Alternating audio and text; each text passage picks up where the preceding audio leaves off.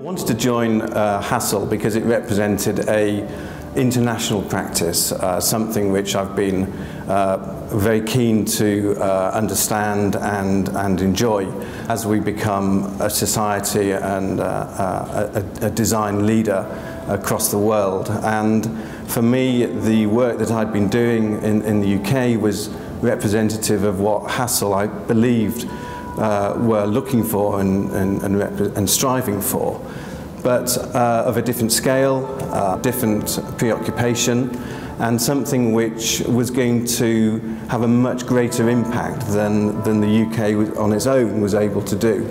So I was trying to understand the work that Hassell was developing, and it looked very creative, it looked very innovative, and bold, and there was a sort of an adventurous spirit about it which came across in the projects that I was looking at.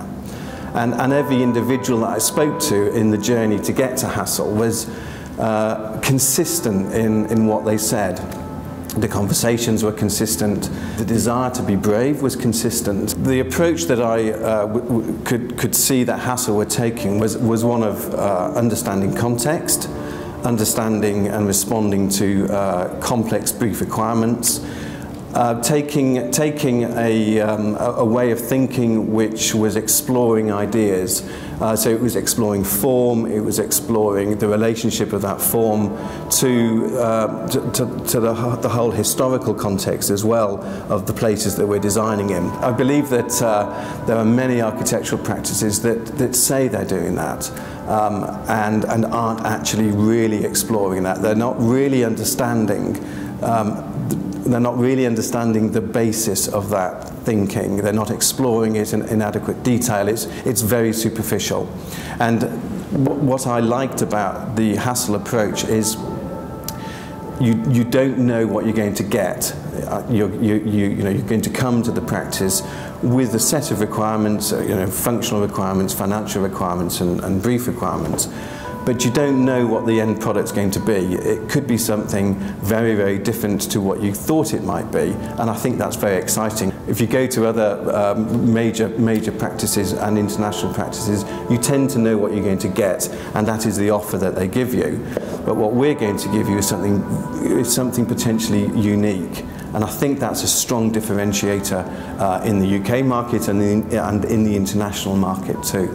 I think clients come to bring a project to a practice like Hassell with a certain level of expectation, and that expectation is to go beyond what they might have preconceived ideas about and gain real value in the Hassell way of thinking. And if we can develop their thinking, develop their ideas to a much greater step, so to take it 5 steps further rather than 1 step further, then the value that they can get out of that is going to be very significant. It's going to change the way, for example, in a workplace situation, it's going to change productivity, it's going to change efficiency. It's going to change people's lives as well. It's going to change the whole environment that we are working in, spending a lot of time in, for example, as well. And if we can bring a whole new approach to that by making them think differently or facilitating different thinking, then we can provide much greater clarity and value for them, and ultimately help them on the areas that they're also going to be concerned about, which is cost and efficiency and productivity.